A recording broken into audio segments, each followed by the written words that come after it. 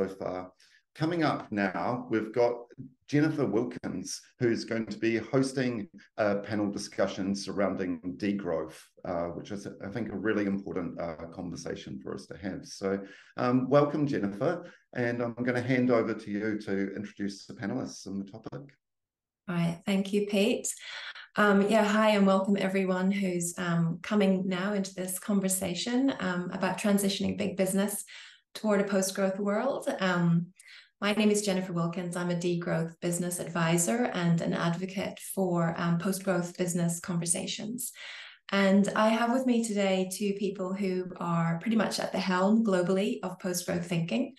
First of all, let me introduce Dr. Donnie Maclurcan, who Donnie is a social entrepreneur and co-author of an upcoming book yet to be published. I believe it's called How on Earth Flourishing in a Not-for-Profit World. And Donnie is the executive director of the Post-Growth Institute, which is an international not-for-profit which is working to enable collective well-being within ecological limits. I also have with me today Dr. Katherine Trebeck. Katherine is a political economist and a writer, and she's very well known as the co-founder of the Wellbeing Economics Alliance, which has been an important foundation to New Zealand's declaration to become a wellbeing economy. Now, Katherine is a fellow of many institutes, including the Zoe Institute, the Post-Growth Institute, the Schumacher Institute, and a member of the Club of Rome. So two very storied guests in the sustainability world and with expertise in post-growth thinking. Now, the reason we're having this conversation is because our current economic system is growth reliant, but much empirical evidence shows that despite a huge amount of effort going into sustainability, growth cannot be sufficiently decoupled from environmental degradation, at least not in time before we may hit some really horrific tipping points. So we must therefore move away from growth as an economic goal and develop a post-growth economy, which is focused instead on delivering well-being while operating within ecological limits. And we talk so much in the post-growth space about startups and small and medium-sized enterprises that are agile enough to begin to show us the way forward toward a post-growth orientation. But a much more challenging question is how existing large multinational enterprises, for instance, can actually reposition and reframe themselves to succeed in a future post-growth economy. Now, we're a couple of minutes already into our 45 minutes, so very quickly, just to set up this conversation, what we're going to cover today is we're going to quickly describe the emerging post-growth vision. We're going to roughly perhaps describe some of the elements that might underpin a kind of a post-growth theory of change for larger businesses. And then we'll maybe touch on how to think about activating post-growth thinking in some of these larger organizations. So for those in our audience who aren't quite sure what we mean by post-growth thinking, I think we'll start by exploring that. And if I can put the question to you first, Katherine, in your work in the post-growth field, you're probably having a lot of conversations and doing a lot of thinking yourself. What do you believe is the emerging vision of a post-growth world? Thanks, Jennifer, and thanks also to Stephen and everyone involved in the conference. Really great to be here. I'm standing on Ngunnawal and Ngambri country in Canberra in Australia. So we want to acknowledge elders and all their care for the country and really appreciate their ongoing work to protect our precious planetary home. So yeah, in terms of what's emerging, I mean, I think we're not short of evidence that business as usual is no longer cutting the mustard. We're seeing that it's not delivering for enough people in countries like New Zealand and in Australia, and it's also putting huge pressure on Mother Nature. So I think there is this sort of growing awareness and recognition that we need to look at different ways to ensure good lives for everyone on a healthy planet. And that comes with the recognition too that the recipes that policymakers and business people and entrepreneurs and communities and leaders have reached for in the past are not okay anymore, because we're in different times now. And so we can't just reach for those old recipes and press repeat because they haven't worked sufficiently, and because of the times we're in, given the extent of planetary breakdown.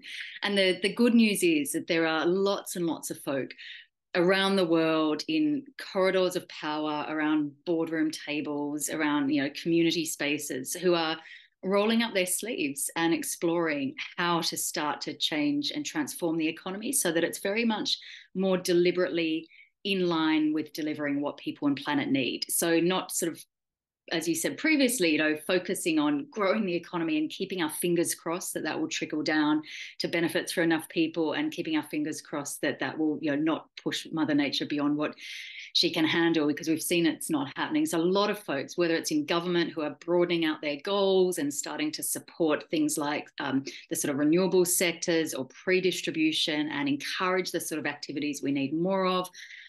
Lots of enterprises too that we're going to talk about later too, who are really recognizing that they have a role in being part of the positive solution. And of course, communities around the world too are starting to demonstrate what this looks like. So I think the good news is that this isn't a step into the unknown now. We see chinks of light of what this looks like. I think the challenge, and why this panel is really appropriate and really timely, is that we need to start joining that up and making that change happen at scale. So thanks for that, Katherine. That's sort of quite a complex picture emerging then of some of the transition aspects that are taking place. Perhaps the end vision is quite not as clear right now, but certainly people are beginning to make forays into how the change might begin to happen. Donnie, if I could turn to you and ask you from your point of view, how are you picturing the post-growth world? Thanks, Jennifer. What's really exciting to me is that I've been conducting an experiment for about 9 years now, all around the world, with people across all sorts of demographics. I've conducted this experiment with Fortune 500 executives, with people living on the streets, people who identify as free market ideology, or others who are self-identifying as anarchists. And it doesn't matter who I conduct this experiment with. The results are always the same. And the experiment is asking people what it would feel like, not what they envisage necessarily. First, we start with what would you imagine a post-growth world looks like, an economy that's working for people and planet. But then we ask them, what does it feel like? And we then ask them to draw a symbol or a shape that represents how it feels in that economy that's working for everyone and everything. And once they've done that, we then ask them to draw what it feels like in the present economy.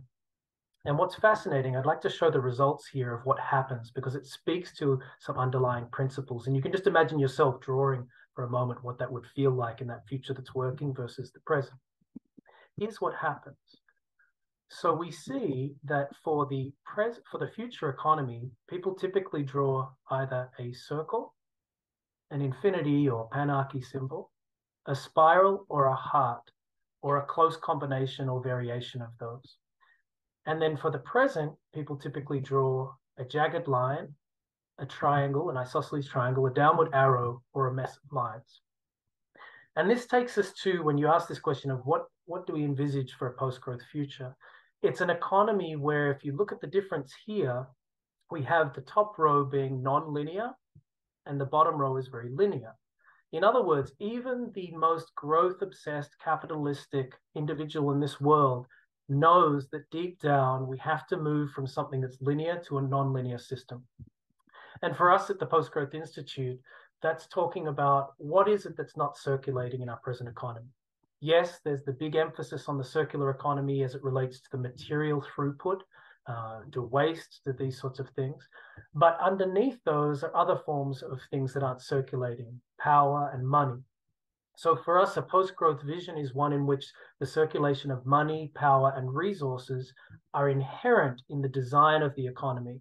And that brings us to things we're going to address later around ownership, around governance, and around material use. I think that gives people some very different ways to think about what post-growth might mean. It's not just about, the circularity, it's about these other issues you've talked about, the power, the money, and the resources themselves. So the question is then, that the topic of this conversation is really about large business. Now, large businesses tend to believe that they are very resilient and can absorb a lot of shocks and really do set, the direction for the economy.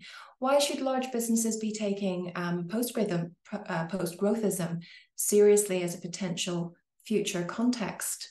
Katherine, do you have any thoughts on that? Yeah, just a couple of bullet points almost. Partly because they're already seeing huge disruption because of planetary breakdown in their supply chains and how that's feeding into the prices that they're facing. And, if nothing else, their insurance costs. We're really seeing the insurance industry really document the impact of environmental challenges on the operating costs. So there's a very sort of inward focused question there, but also we're seeing a lot of companies reporting that it's increasingly hard to hire qualified staff who are saying to businesses, we want to see the values that we have replicated in the business that we're working with and customers as well.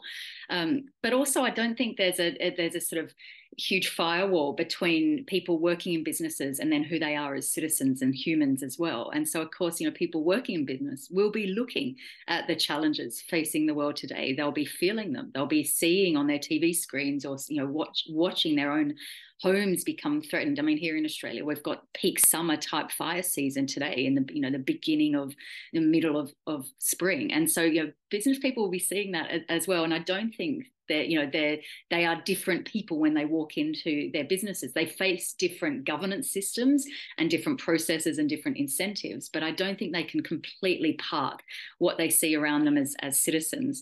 And I just want to say on the flip side, why does the sort of the new economy movement and I guess humanity writ large really need to see large-scale businesses being part of this conversation?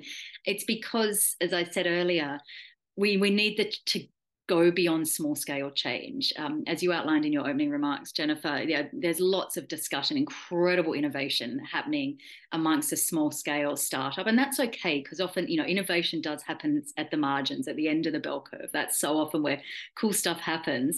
But we can't have it stay there. So we do need to scale this up and replicate it and encourage it to become the norm, the new norm. We need to, and that does require that bigger businesses, bigger companies are part of these conversations, because the challenges are massive. We can't leave them out of this. So reflecting what you've just said, you're basically saying that employees may be some of the first people to start to overcome some of these structural barriers, and they're going to push those barriers down from perhaps inside these organizations, and that's good. Absolutely, they're part of it, but I don't think employees on their own. And Donnie's already mentioned this, ownership structures, governance structures, where power lies within organizations, and often employees are not particularly powerful, depending on the organizational structure. In some cases they are, and that, they're the sort of business models we might want to inculcate.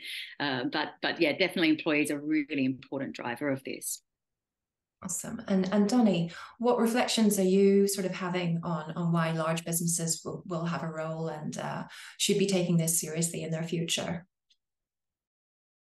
Building on what Katherine shared there about market dynamics, if your business model is based on an extraction of money from the real economy through shareholder returns, if your business model is based on having power over people in terms of governance and decision-making internally within your company, if your business model is based on taking things to market in ways that are not relational, as in you don't use iterative design to actually test what people want, and you think you can just keep pushing a product without understanding the changing landscape of consumer or citizen desires, you're simply going to get outcompeted in this emerging economy. Things are changing. The competitiveness of certain business models is moving faster than I've ever seen before. I've been looking at this kind of market analysis for a long time, and it's just harder and harder to compete, especially as a big company, if you are not keeping up with things that actually center a different approach to the way that you do ownership and what happens with money circulation. If you don't look at what happens with power and how you're governing, and if you don't look at how you're actually engaging with across that boundary between consumers or citizens and the business and actually look at what is it that people are saying they actually really want, you're going to get outcompeted. So, this is a very plausible future in is what you're saying for businesses, and that they need to, for their own survival, they need to be taking this seriously and starting to build this into practices and strategies today, because this is a direction that the economy might take due to a number of different forces beyond the business's own control. And so it's therefore as much a risk as it is an opportunity to gain or lose competitive advantage, I think, is what I've taken from what you've said. So large businesses can be an agent for change to create an economy that's desirable for all, I think is how I would sum up what I've heard from you both on this question. Could we perhaps turn now to what we think some of the large-scale enterprises are that we would actually need in this post-growth future? Because, Donnie, you just reflected on the fact that businesses need to be producing what we need. So our economy needs to have organizations that we need. So do we have a need for large-scale organizations, and which ones would they be, perhaps? Donnie, if I flick that back to you first, what do you think? Well, the first thing I often say to people talking about that kind of future and what the market looks like is that, for me, it's not too dissimilar in some of the aspects.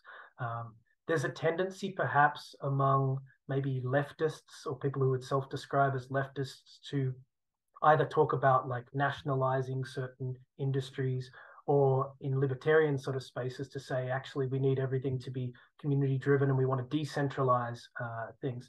And I think that both of those sort of miss an interesting dynamic here, which is that there are lots of large scale businesses that aren't for profit, for example, or aren't government corporations. And I'm thinking here of BRAC, which we might touch on a little bit later, $1 billion enterprise that does incredible work. If you're not familiar with BRAC, we'll go into that a little bit later. But in terms of the kind of industries that these things are in, I imagine that most of the existing industries, outside of the kinds of things we might see in terms of defense and the kind of spending we see in that area, but things like global communications, you still need centralized repositories. Even when it comes to things like energy usage, there's good research that shows that you need to support a decentralized network with certain aspects of centralization. And I think that's sort of an underlying principle that's relevant here. And even to sort of say in our modeling, we found that there's even roles for things like large hedge fund industries. Why? Because if you're talking about a post-growth future and a situation where risk is ongoing, hedge funds in their purest form, not in the way that they've become extractive and abstracted in terms of mathematical model and risk, etc. Hedge funds actually play important pieces in an insurance setup to actually ensure that if you're operating across international currencies, that you can actually hedge to ensure that your business model is reliable in terms of whether it's agricultural produce, et cetera, et cetera. So just to sort of say, I think that there's a lot of similarities, but a different infrastructure, a different system economically where things are happening differently in terms of money, power, and resources. That's really interesting. I don't think a lot of people in the post-growth world, as you've said, on the sort of leftist side, will be thinking about hedge funds. And I think it's really important to sort of raise some of these more, sort of mathematical aspects, if you like, behind the economy, that we still need some of these things. Katherine, have you been thinking about this at all, and where have you landed? I want to pick up on Donnie's use of the word hedge there too, as the verb to hedge as well, because it really reminds me that the definition of resilience, which is a term I'm often really uncomfortable with, but in this context, the definition of resilience is around if you've got diversity and slack in a system. And so often, I was in the UK during COVID, that's an economy that had been pushed to sort of hyper efficiency, hyper specialization, and then when COVID hit, we saw the impacts of that because supply chains broke down and we didn't have, the systems to take care of folk. And what I think this idea of, hedging through having, resilience in your system, I think probably is more easy at scale. Lots of incredible tiny companies and organizations that I've worked for too, by virtue of being small, it's really hard for them, say if someone has to take 12 months off to have maternity leave and so on. But we should have organizations that are able to take care and provide for their employees on that basis. So the idea of diversity and resilience, I think, that is enabled when you do get to a sort of critical mass of size is really important. I think the other point, really, probably it's my sort of summing up of what Donnie's saying, is around, you know, when scale makes sense, you know, not scale for its own sake by any means, but when scale is necessary, dependent on the sector or the circumstance or your geographic issue or needing that diversity. And I just want to share with you, I think, really helpful definition of the purpose of business, because, you know, there's a lot of chat now around what's the purpose of business, and it's a term that's rolled out a lot, and you see a lot of companies just whack the term purpose on their websites. But the British Academy have, you know, through a process of, you know, quite a lot of discussion and consultation, came up with this, I think, really crisp, elegant description. They say the purpose of business is to solve the problems of people and planet profitably. So profit being sort of the means rather than the end there. So, you know, being financially viable rather than profit being its own goal. But then not profit from causing those problems. And I think that's a really quite, and I guess we could apply that same sort of thinking to scale. So it's, you know, when is scale useful to solve the problems of people and planet, not, you know, have scale just because of its own sake, or, you know, we're having to roll out things at scale to respond to the collateral damage of the current system. I also want to just sort of add, I think this idea of, you know, scale by clusters is really, really important. There was a report that my colleagues at the Wellbeing Economy Alliance Scotland Hub did a couple of years ago, looking at the craft beer sector in Scotland. So really, you know, growing sector in terms of more and more craft beer companies growing. And what they discovered is that they are so awesome at sharing recipes, sharing equipment, sharing sustainable development technologies to make the craft brewing sector more sustainable, lighter on the planet. And they don't see themselves as competing with each other. So in a way, as a cluster, they're building a scale there, because they're, you know, they've got that commonality and that shared goal, and they see themselves as competing against a sort of more establishment legacy brewing sector. You know, they want to inculcate a different way of thinking about beer. They take care of their local community. They have great local employment. And we were talking to one of the brewers, an awesome guy called Mark Hazel from Jaw Brew. So if you're ever in Glasgow, go and visit him. And we were saying, you know, do you want to grow your business? He said, well, if I got bigger, I'd probably be stuck in the back office doing the accounts and away from the craft of making beer that I love. And then he thought about it and he said, well, actually, though, if we got big enough that we could have our own bottling line on our premises, maybe I'd want to get big enough to do that, because if we had our own bottling line, that would reduce our environmental impact because of transport, and we could employ more local people. So it's very much size for that goal, not for its own sake, and very wary of the drawbacks of getting bigger too. But I just think that idea of sort of that cluster that comes from, you know, shared business interests that say we want to compete against someone else collectively, but share recipes and share technology is a really beautiful way of understanding different way of doing scale. So it's sort of scale together rather than scale on your own. I absolutely love that British Academy definition of solving problems of people profitably, but not profiting from causing problems. That's something I'm definitely going to take away from this. And one of the sort of things that's leaping out at me is that there's an element of businesses having a right size. There's a right size where they can meet those problems in the right way. And we have a lot of probably organizations in the economy right now that are the wrong size. So there will be a recalibration perhaps when we enter a post-growth sort of dominant society and economy, where there's going to be a changing of the sizes of different organizations and different industries as well. Another sort of large scale sort of type of business I was thinking of, Donnie, which was linking in with what you were saying, was perhaps global logistics. I think we're still going to have to move stuff around the world, and there will be sort of efficiencies and sufficiencies, if you like, in using more sort of global logistics organizations. And those tapping into sort of smaller localized supply chains where they can. So I think perhaps looking at the fact that in terms of right-sizing businesses, especially large businesses that already exist, there will be perhaps in the future some elements of contraction, some elements of decentralization, perhaps some fragmentation, quite a lot of disruption perhaps for larger businesses. And so they're going to have to be thinking about a post-growth future in quite complex ways and with a lot of consideration to some of the transition aspects. So in order to sort of set this up for larger businesses, they might want to see what success looks like and what the attributes of success might be in this future. So could we perhaps talk a little bit about that? Katherine, have you got any ideas there? Yeah, and I'll draw on a report that we all did a couple of years ago called the Guide for Business of Wellbeing Economics. So basically a business guide, and they distilled down 7 dimensions that they think are really useful for businesses who want to be about contributing positively and be part of the future of an economic system that serves people and planet. And I'll just rattle through them really quickly because I don't have them up on, I could pull up a slide, but I won't. But you can get the document. Perhaps we can share it in the notes. But it's things like, what is the definition of success? Is it, to draw on the British Academy definition, to serve people and planet? Questions around ownership and governance. Is it concentrated or is it delegated to people most affected, including employees or even local communities, even suppliers, even future generations or nature, as we see with companies like Faith in Nature?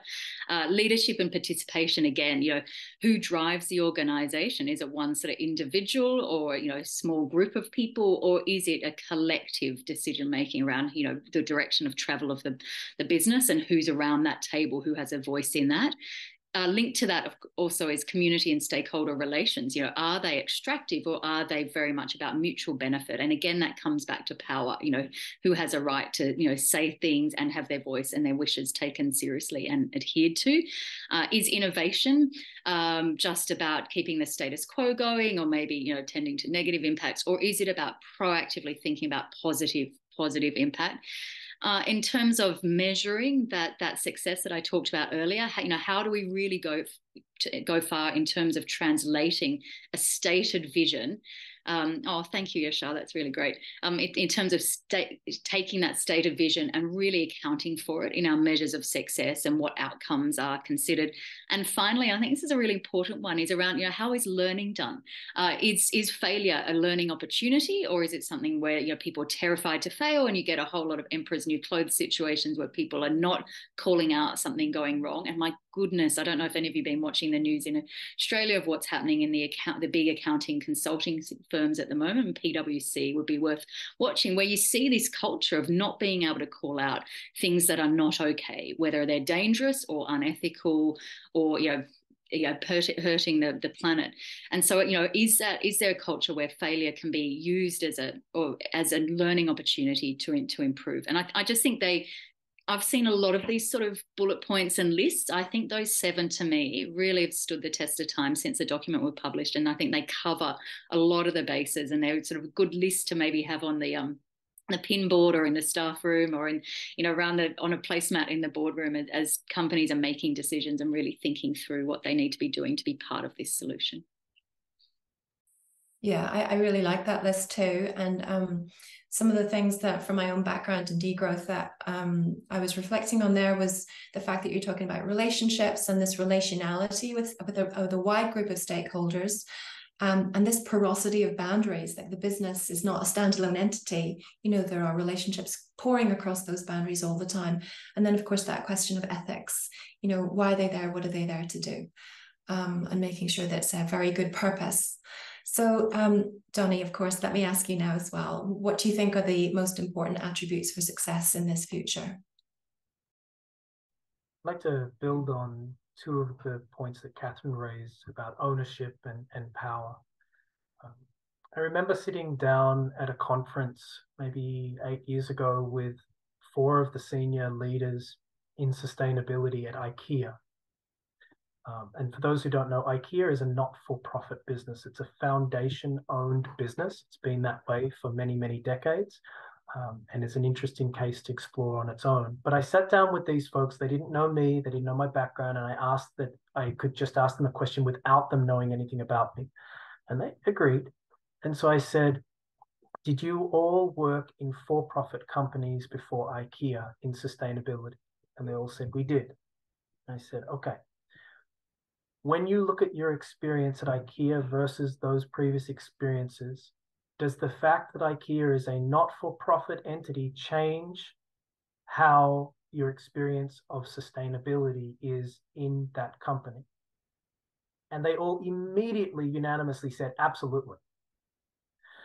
When we unpacked it, it was as you might expect, they said, because we don't have private shareholders in IKEA, we come as sustainability practitioners and we can talk about sustainability from the beginning without needing to start with how does this affect the bottom line. That difference, they said, was huge. That comes down to the ownership structure. I'll be very interested to see what will happen with Patagonia now that it no longer has any private individual owners, right? That the owner gave up the $4 billion ownership stake and has now put it into trust. That may change the dynamics. It's not as much as it changes if you've got, millions of absent shareholders. That's a much stronger pressure versus a benevolent kind of individual owner, but it will change things. Now that company is going to be owned in a stewardship model. So this ownership piece is big. And the 4 models that I recommend people here that are listening and might be interested in, like, what does a model look like where money circulates rather than being extracted from the real economy? The 4 different forms of not-for-profit business that exists across cultures throughout the world most. There's the foundation-owned model. There is the not-for-profit enterprise where a non-profit has the enterprises underneath it that either it uses to cross-subsidize other activities or it actually achieves its outcomes with those activities themselves.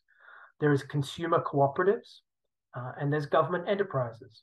All 4 forms of those business allow for the circulation of money back into the real economy, excluding if you have very high income differentials within those nonprofits, which is very rare. The second piece around power is crucial too, and so often trails the ownership setup. If I think of one of the world's most popular not-for-profit organizations that most people probably wouldn't realize, it's a consumer cooperative and it's Barcelona Football Club. Now, you may not be a supporter of Barcelona or you may be a supporter of Barca. And the interesting thing is that if you are a supporter of that organization, you can become a member.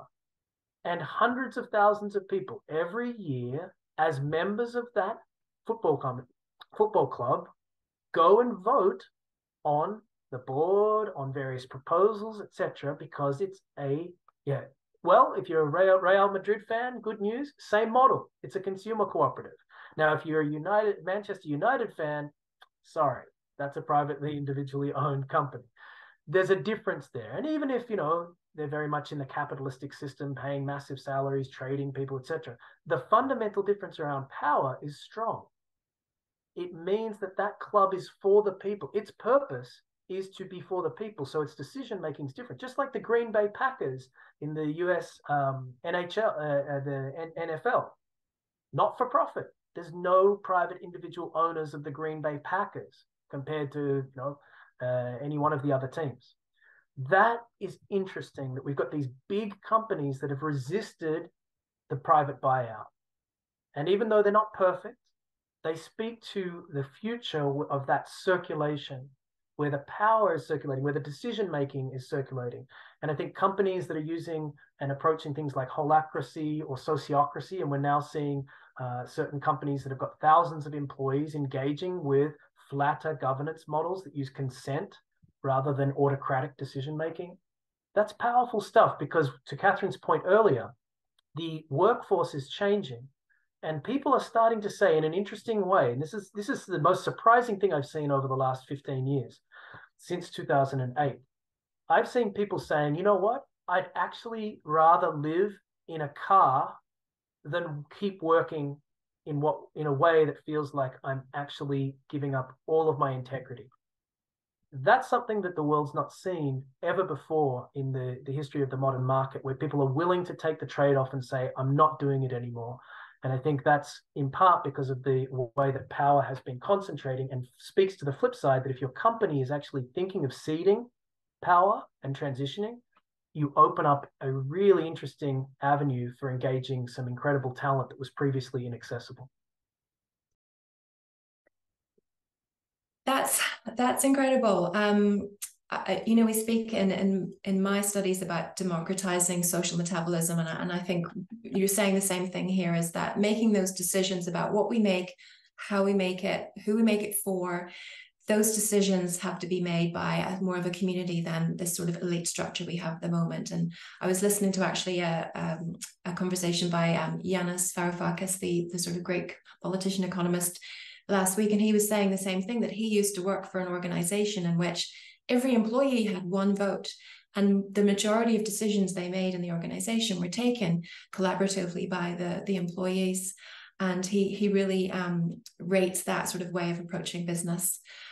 So yeah, and I love your examples of Barcelona and Green Bay Packers. I think that will really resonate with a lot of people, and bring people in, and which is important, give them an entry point into this conversation. So actually they're great examples.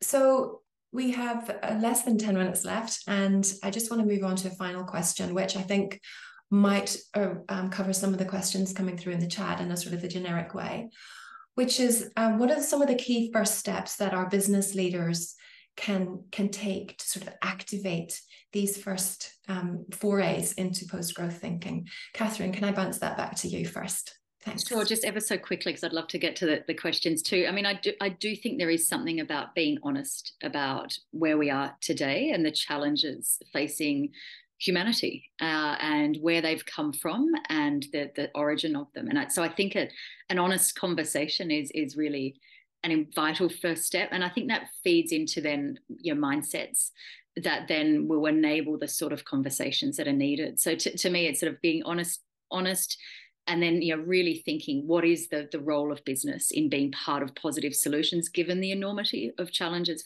we're facing today, and then enabling conversations broader than just maybe the traditional conversations that folks are used to having in big businesses. So bringing communities around the table, bringing frontline workers around the table, bringing suppliers around the table, bringing future generations around the table. And again, Faith in Nature is a really good example, that's put, as a board position to represent nature.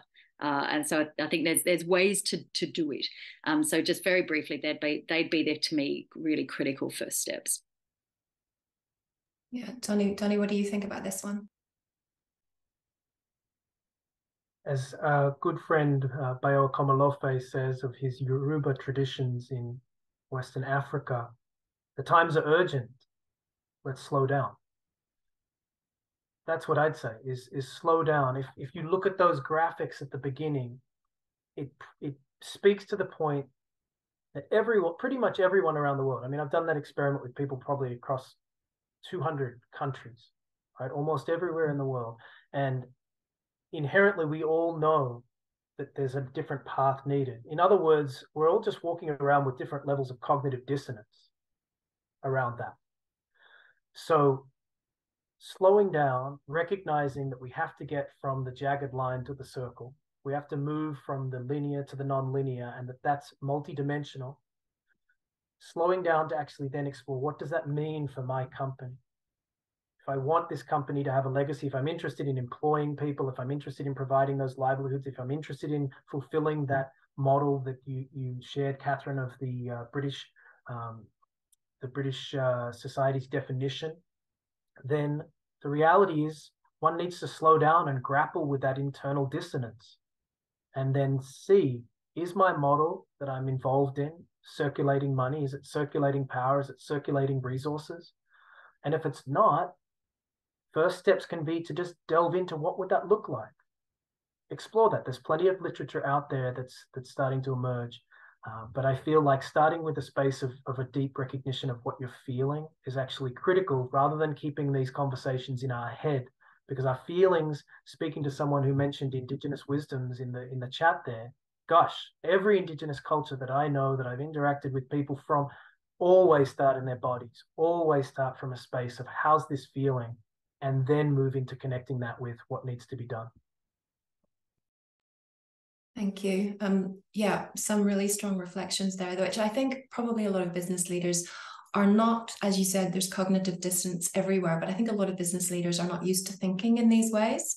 So there is a lot of unlearning, a lot of new learning to be done, and a lot of informing and inspiring to be done with people who are working in post-growth still to bring leaders to these conversations. One of the things I sort of reflect on when I speak to corporates or anyone in the corporate world about this is that businesses need to be start thinking about having a position on post-growth, really sort of figuring out what their stance is and being prepared to speak about that in the media if they're asked, because I think businesses are going to be asked, what do you think about a post-growth future going forward? So they really need to start having something that they can actually answer to that question. We only have a few minutes left, and there's one question in the chat that's caught my eye, which is from Damien. If I could just read it out to be quick, Damien. Large organizations are inherently more captured by their own organizational structure, size, and inertia. Do you think the struggle to enable transformational change in large organizations is in many ways inhibited by their size and success? Do they need to start failing to change? I think that's, do we need that shock tactic of businesses failing before we'll see change in this space? We have a couple of minutes left. Donnie, very quickly, what do you think? 100%.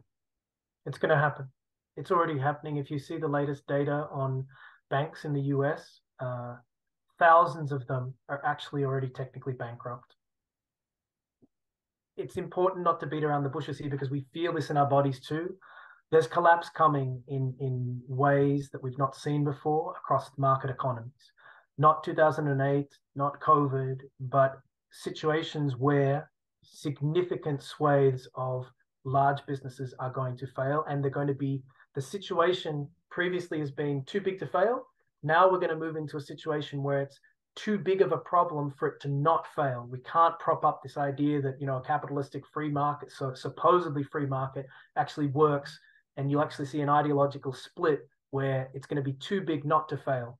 And so absolutely, I think we need to see that signal. And then at the same time, where a lot of groups are putting their attention is on what's changing in the MBA programs, in the general business programs, in the startup space, where we're seeing so much interest in social entrepreneurship, including not-for-profit forms of that. Melanie Rybeck's work in post-growth entrepreneurship, etc. These things can happen simultaneously, so that new class of agile, lean businesses that are democratically led and democratically owned come through as these old behemoths crash under the weight of unbearable debt.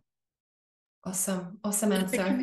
Can I just want to add, because I agree with everything Donnie said, but also to really Damien's point around the sort of extent of the capture by corporate size and the challenges that this makes on this transition. And I don't think we should be naive that it's a simple flick of the light switch and that, you know, these massive businesses will automatically become incredible, beautiful, regenerative, distributive organizations. But just because it's hard and those governance systems are so entrenched doesn't mean it can't happen. And I'm hearing people in the ESG world, you know, really wanting to not just go beyond quarters in their measurement, but actually go beyond financial returns, which could be a game changer. I mean, that's an extraordinary conversation. I mean, it's tiny and at the margins in that sector, but they're the sort of conversations we need.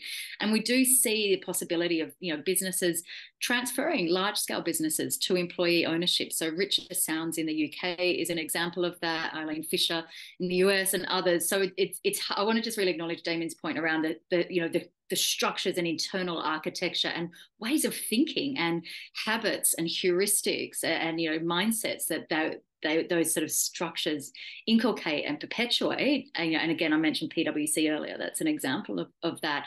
But it doesn't mean it's impossible. So it's going to be hard, but there are examples of organizations that can do it. Awesome. Thank you. Great answers to all those questions. Thank you so much. We've run out of time now. I hope that's given everybody some great food for thought. It certainly has for me. So awesome, everyone. Thank you. Over to you, Pete and Stephen. Here, Jennifer, Katherine and Donnie, thank you so much for such a powerful, deep and thought-provoking conversation. It really brought about a lot of thoughts from myself, between my ex-anarchist kind of like self and now my role supporting young entrepreneurs and what I am pleased to see there is now the majority of our young entrepreneurs being purpose-driven, but really this need for this transformative change. So